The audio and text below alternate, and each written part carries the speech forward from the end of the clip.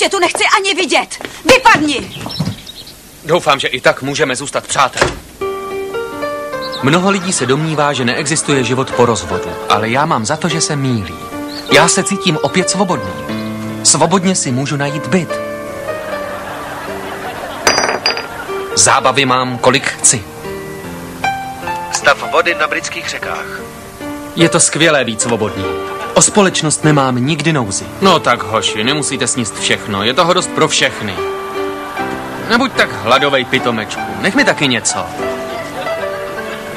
Měl jsem strach, že rozvod zhorší vztahy s dětmi, ale kde pak? I když je vidím jen každý čtvrtý víkend. Nazdar. Co tady zas děláš? Dozadě jsme si snad ještě bližší než předtím. Děti, tatínek je tu.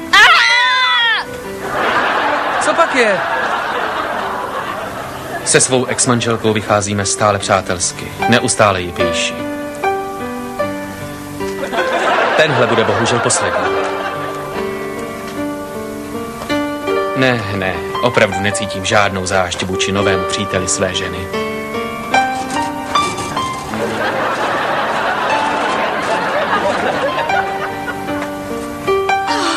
Být rozvedený není žádný smutek a beznaděj, protože stále je tu možnost usmíření. Bože můj, jsi nejlepší. A když ne, prostě se s tím smíříte. Co tu děláš? Ty hajzle, jak jsi mohl? Vypadni, Já ty tě uhořáku! Zabiju tě! Zabiju! Nevěrnice jedna nevěrná. Občas prostě musíte zapomenout na to, co by.